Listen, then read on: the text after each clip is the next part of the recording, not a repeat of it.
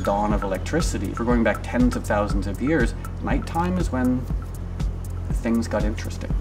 You know, it's when the bacchanalian festivals would happen. It's when, you know, the men and women would run out into the woods and drink wine and have sex and make babies, and that, to a large extent, informs what we're doing now. The freaks come out at night, man. I don't know what to tell you. You know what I mean? That's always when people want to party, is at nighttime. The lights go out, people want to dance. I just think that, you know, things go down in the night. You know, people want to get a little more freaky in the night. Some people say nothing good happens after 2 a.m., but nothing creative happens before 2 a.m. sometimes.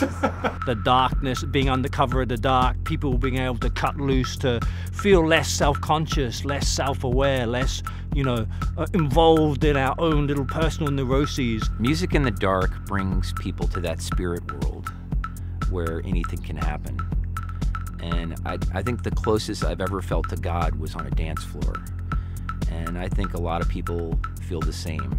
The funny thing is, if we were doing this interview 10,000 years ago, we could be talking about how at night we bang on drums and dance around lights in a fire. Fast forward 10,000 years, people are still dancing with lights in their eyes to rhythmic music.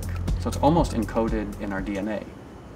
EDM didn't just appear out of nowhere. You know, it has its story and its lineage. And that's important to recognize. And part of it is understanding and appreciating that events like EDC and Nocturnal Wonderland have been around for 2 decades. My first memory of Nocturnal was '97. Pasquale brought us out for Nocturnal, and he lost his venue 2 days before. A lot of parties back then got shut down before they even happened. And Pasquale found an Indian reservation and paid the tribe to be able to throw this party. The Indians had had a quarrel because the ones that agreed to throw the party and took the money were not sharing it with the other Indians that also own the property. 2 days later, 20,000 people show up to an unannounced venue. They had closed off the fences with locks and chains and had guns. These Indians are shooting guns off. Pasquale tried to talk to them and they wouldn't have it. And so he ended up slamming on the gate and telling us to bust the gate open with the car.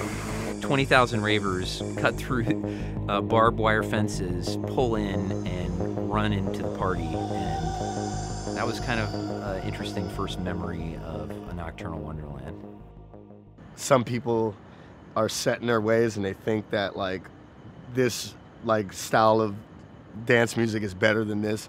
Like, and if you listen to this style of dance music, you're stupid or you're like lame or you're like in the past, and it's like, but they have no like true appreciation for like the history and like the build up and what it took to get from that, the beginnings of that genre to the main stage. I think that people could do a little more research and, you know, go deeper than like what came out last year. They could go 10 years deeper, they can go 20 years deeper, or 30 years deeper for that matter.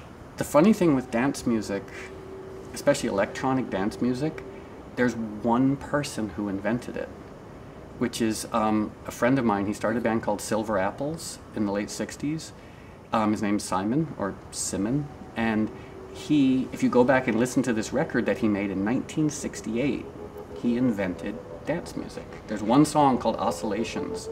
It's got a 4/4 kick and synths that he built himself, and it's house music. So it's really interesting that you can say that was when it started.